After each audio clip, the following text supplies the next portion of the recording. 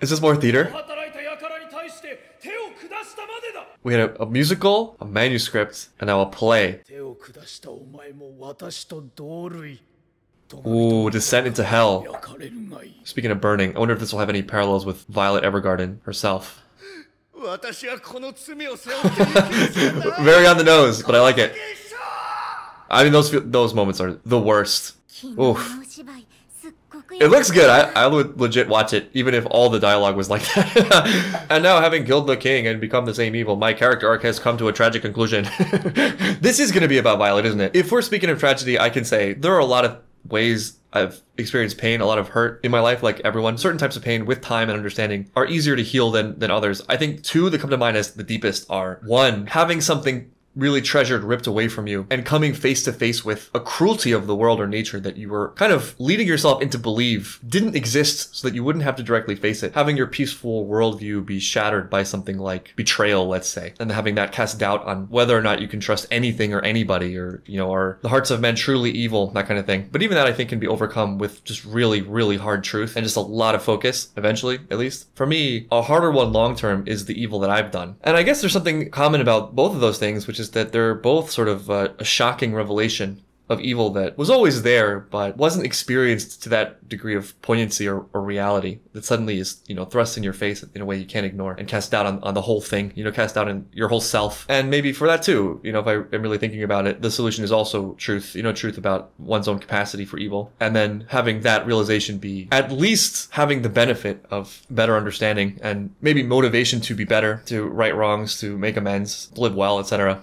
It's a live, living playwright that we will maybe help.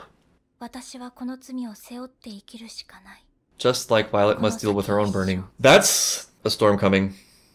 Big time. What has Violet done? There was like this massive cliffhanger that hasn't gotten resolved yet, but that's gonna happen. Speaking of burning, I'm getting emotional just watching this opening for some reason. I feel something big is coming. It's funny how she ends up becoming the ace. What, Major? I don't know what you're talking about. We don't talk about that here.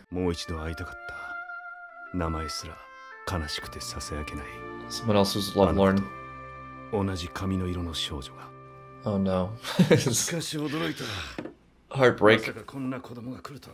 Lovelorn and heartbreak. True bachelor pad. What's the point of cleaning your room if no one's coming over? It's not helping. You think it'll help, it doesn't help. It doesn't help. Ooh.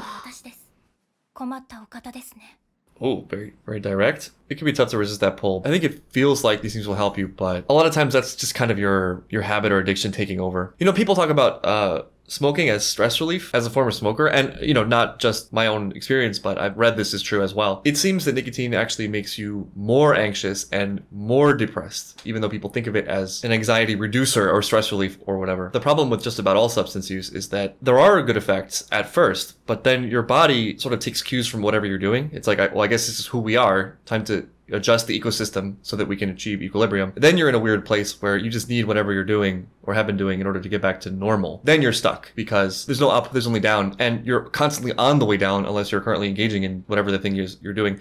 Also, you know, you hear that people need these things to be creative or to do what they do. I think that's largely based on what I just said. They're just trying to get back to a place where they feel functional. The only sort of weird asterisk on this is how much pain influences creativity. You know, you hear people say that they need struggle, they need pain, they need things like that to do anything creative or to pour their soul into works. I kind of understand that, but I think it doesn't have to be that way. And a lot of times, you know, your output can be greater, more expressive, more beautiful. Even if you're doing great, you know, it just takes a certain amount of reflection, working yourself into certain modes of thinking and really tight focus on things. I mean, I think maybe I have my most emotional moments when I'm not doing great, but I think I'm at my best when I'm doing really well, when things are going well for me and I feel good and solid. Overall, I think there is a potential trap in kind of glamorizing or glorifying being troubled as a form of creative inspiration. Violet is an interesting pair for him because she's kind of sort of clean, well put together. I knew she was going to do that. Hope she gets paid extra for the cleaning work. Don't do his errands for him. He's really asking a lot. Good. Oh, she's smiling now. That was a different color when she said it the second time. これを一体どうやって Oh no! 殻を割って黄身だけ取り分けて And just like that, carbonara, boom. Yeah, I know. Cooking. Yeah, I sympathize. Cook it yourself. You don't say. How did they get that from that? She's just all smiles. I wonder if she already sees some sort of commonality with him in his longing. No, don't look at the empty chair. Don't look at the empty chair! Or any of the pictures you have around your room. That's just the most excruciating thing. If you're longing for somebody, everything in the world is a reminder of that person. It's really hard to escape. You know, just in your house, there's stuff. You go outside and there's stuff. There's an activity and that's also stuff. All these memories. What was it all for? What did it all mean? Oh, she threw it to alcohol, or hid the alcohol.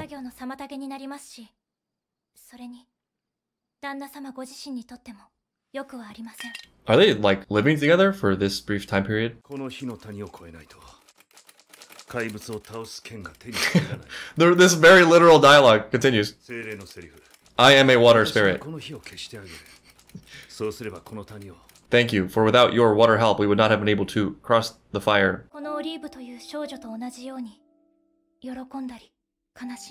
Then it's doing its job, I guess.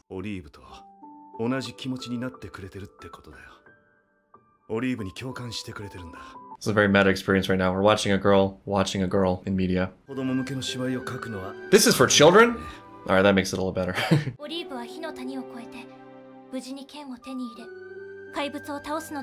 It'll turn out in the end that she was the monster the whole time.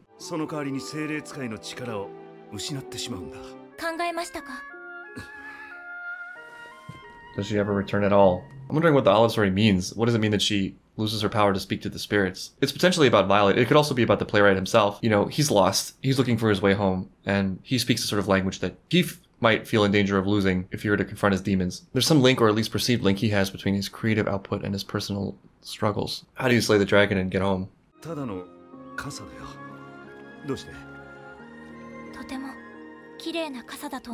She's really bringing the memories right into his face. Does Violet Evergarden look like his lost lover? I think I missed whether or not this is just that she left or that she died. Or was it his daughter?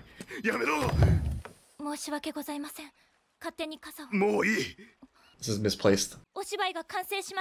And the dragon will not be slayed. We're not talking about Olive. I mean, the parasol was an innocent mistake. It was his daughter. Oh. It's both.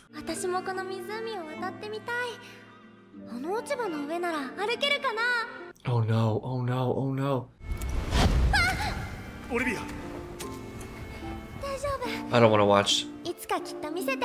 Oh no. 大切な人と別れるということは二度と会えないということは It's coming to the surface. こんなにも寂しく She knows. She does know. 完成させるよ You have to. オリーブの物語を少女は帰ってきて父親と再会する主人公も観客も幸せになるいや They'll also probably be devastated. It'll probably be both at once. That's probably the whole show. ここからどうやってオリーブを家に帰すか船は壊れてしまったので飛行機ですかもっと夢があるような方法で She could take a bus.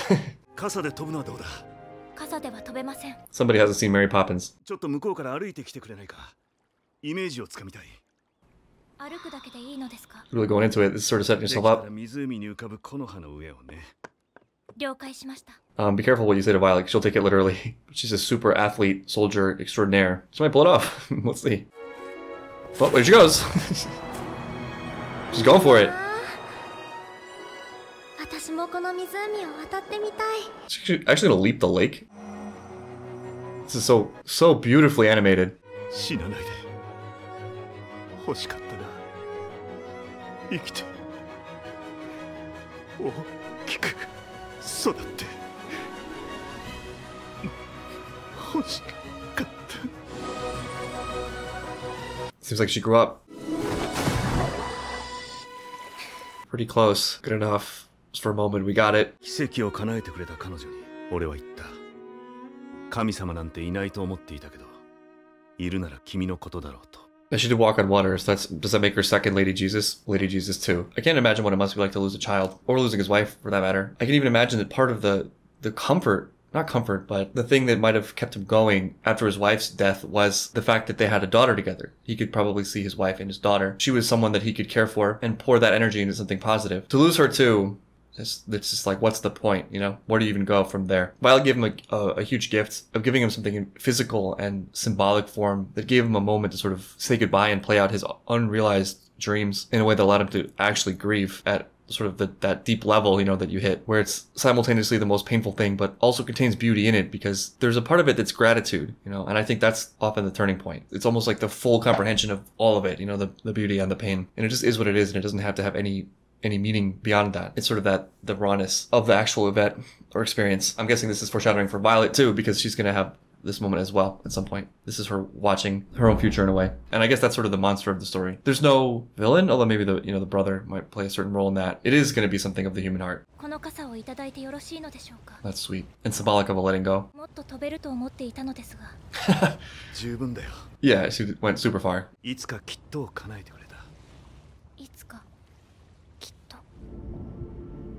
It's working its way up. It's working its way up. This again, yeah, when are we gonna get this story? There's a lot of burning going on. Did the major pull her back?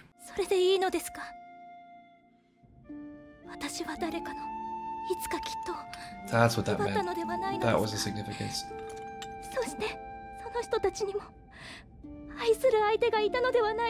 It's so awful that she helps all these people, but has to suffer this alone right now. It's a different kind of grief that you know you've caused. Nah, the house was too stuffy for us anyway. We had a bigger role to play in the whole nation and world, turns out.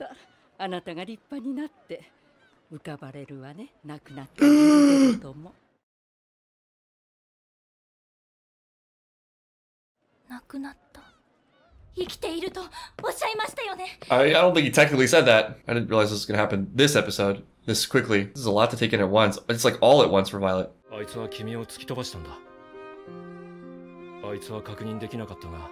Oh, so it's still a little bit of the...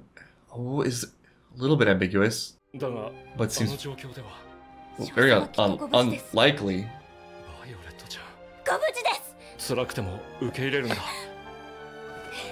I mean, there's no way around it. There's no fighting it. It just has to happen. Oh man, what a dark way to end that. It's so horrific that we get that catharsis and this beautiful moment and recognition of the father dealing with his grief, or having that moment of grief that sort of helps him turn a corner, only to have Violet come against the beginning of that struggle, or sort of the midpoint of that struggle. And not just the loss of the major, but her own culpability in ending the dreams of people that are very similar to the ones she's trying to help, you know, thinking that she's doing good. Of course, we know that she's doing a lot of good, and we know that she has tremendous value as a person, and, you know, we can love her as a character, but I can understand in her situation, not being able to see the good that she's doing and only being able to see the bad she's done, and thinking that there's a scale that's way more heavily weighted towards the wrongdoing, to the point where there's no hope of redemption. That's how it feels. And then on top of that, you know, the one person that sort of gave your life meaning, or is something to look at that's beautiful, that you can believe in, is likely dead. All that was for what? It's just such a bleak ending. And it's so amazing that they did both in the same episode, capturing sort of two points in that at the same time, one on the heels of the other, really getting the fullness of Violet and who she is and her emotions and what she has to deal with in just a couple of minutes. It's really expertly done, terribly painful, and yeah, I feel like this story has just taken a major turn.